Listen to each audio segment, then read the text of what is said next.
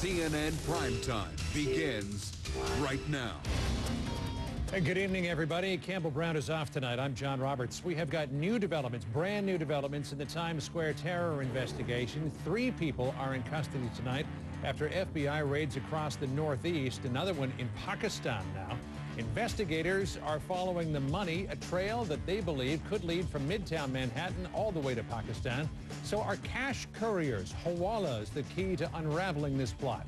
Another story that we have been following, the uproar at a California high school when students got in trouble for wearing American flag clothing on Cinco de Mayo.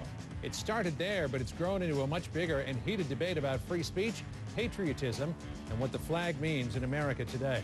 Also ahead, a very provocative question.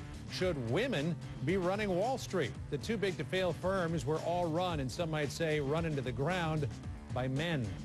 But here's the interesting thing. It's women who are now in charge of cleaning up the economic mess on Wall Street, chairing the FDIC, the SEC, and overseeing the TARP fund. Does Wall Street need to trade testosterone for estrogen? And later on, we've got an incredible story of courage and new beginnings for you. Turning now to an inspirational new documentary by award-winning filmmaker Steven Barber. Unbeaten tells the story of a brutal road race that's been called the toughest in the world. All the more impressive when you find out that the competitors are paraplegics in wheelchairs and hand cycles. The movie was taken to Walter Reed Army Medical Center and screened last night for some of the military's wounded warriors recovering from devastating injuries in Iraq and Afghanistan. Did they find inspiration? Take a look. I got involved in a hit-and-run motorcycle accident, left me paralyzed from the waist down, and essentially went through the whole life cycle of depression, dark areas, really sort of lost hope for life at that point, but at the end of the day, made a decision, it's either going to be sink or swim, Paralympic gold medalist, Sanchez. My issue is I had a broken neck, broken back, broken pelvis, this leg was broken, and they had amputated the right leg. Christopher Blauvelt, in the Connecticut Army National Guard, and Merit Walter Reed receiving some treatment for some injuries I received in an IED over in Afghanistan recently.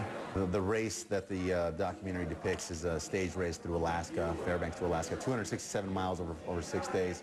You're averaging 50 miles a day through some gnarly terrain. It's not your typical day. It's not the ideal, let's go through the 5K of a weekend warrior style. But nevertheless, the concept, the underlying concept is still there, and that is recovery and, both psychologically and physically through sports and athleticism.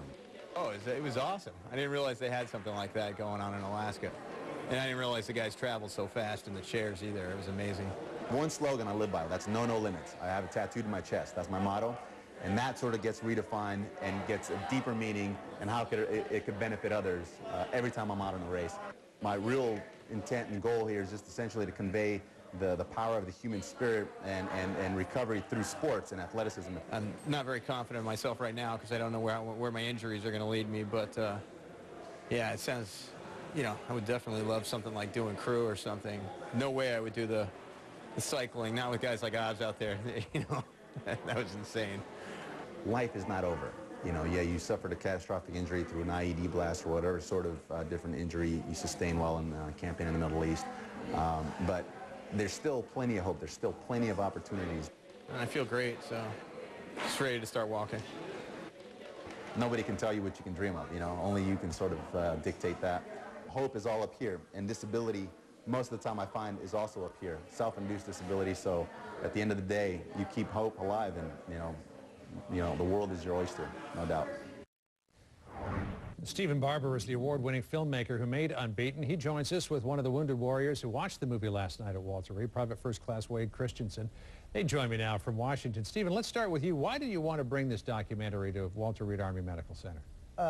There was no other place to really, that was my core audience. I mean, these were the men that just came back from the field that may be feeling and are feeling, hopeless.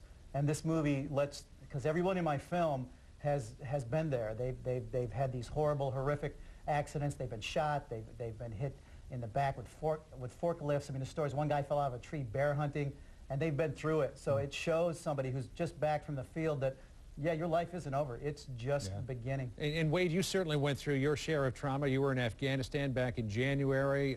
You had a patrol out. 6 bombs hidden in a wall went off. What were the extent of your injuries? I suffered a complete loss of vision in my left eye, a fractured jaw, 5 fractured teeth, and just shrapnel peppering on my left side. Right. Has it been a long road back for you? Yeah, it has, but you know, it's been going really well. So when you watched the movie last night, and you saw people like Oz Sanchez, who's got that slogan tattooed on his chest there, no limits. Did you draw inspiration from that? Oh yeah, of course. I mean, the movie was definitely a great inspiration for people like me. It's just, you know, it shows you to never quit, you know, and never give up on what you want, and disability's not going to set you back. What does it say to you? Does it say, I mean, when you look at these guys and they do this 260-mile race over 6 days through the mountains of Alaska, does it say to you, hey, you know, maybe I can come back from this? Oh yeah, of course. I mean, it shows you that, you know, anything's possible. Even if you have a disability, you know, it's definitely not the end of the road. Hey, Stephen, what kind of similarities have you found between these wheelchair athletes and the wounded warriors that you met at Walter Reed? You know, the similarities are stark and amazing. I mean, they don't give up. I had a tour of Walter Reed yesterday and saw some of these guys. We went to the rehab. I got to see part of Walter Reed that most people don't get to see. And most of these guys want to go back to their unit. I mean, they don't let it stop them. So a movie like this, I mean, it doesn't, if you got shot in the field or you've lost your legs, it doesn't matter how. My producer, Tamara Henry, and I, we had an opportunity to walk through and see the inspiration of these guys. And I can't even tell you the stories that they were telling me, and I'm like, they want to go back to the field. I mean, the similarities are amazing. These are the elite of the elite, and they bring inspiration to everybody. It's just, I can't even, I'm almost speechless. And Wade, there were a couple of hundred of you at Walter Reed Army Medical Center last night. There's obviously thousands of wounded warriors across this country. What message would you give to some of those wounded warriors who are thinking, wow, you know, I've got a real tough life ahead of me, I've got a lot to come back from, I don't know if I can do it?